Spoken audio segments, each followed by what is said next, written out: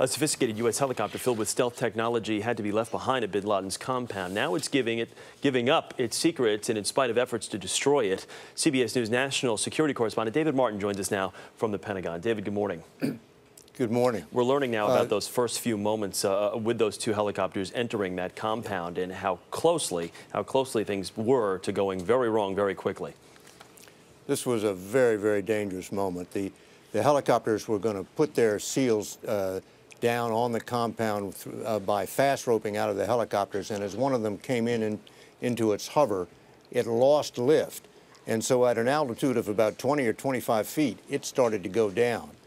And you can imagine what would have happened if that helicopter had crashed right there in the middle of the courtyard at the beginning of the operation. The pilot managed to nudge his Black Hawk forward and into a bigger courtyard where he did a crash landing. And in the course of that, no one was injured, and so the mission was able to go on as planned, but he sheared off the tail rotor of the helicopter, and that had to be left behind, and it has now been photographed and revealed a number of stealth features on it. Yeah, what have we found out about this technology, and just how much of a secret was this? Well, certainly nobody knew it was on helicopters. I mean, stealth technology has been around for 20, 30 years now, but to put it on a helicopter does some things that make the helicopter harder to fly. This helicopter had more blades, rotor blades, than the normal helicopter, and that takes the whop-whop out of the distinctive helicopter sound.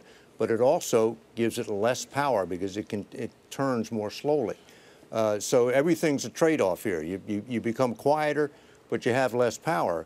And we don't know the details of why that helicopter lost lift, but it may well have been the added problems of trying to operate a helicopter with those extra rotor blades. Okay, U.S. is obviously trying to get that tail rotor back from the Pakistani government real quickly. Any chance of that happening? Well, you have to believe that the mood the Pakistanis are in right now, if we do ever get it back, they're going to take their own sweet time about it. All right, David Martin for us. Thank you at the Pentagon. David, good to see you this morning.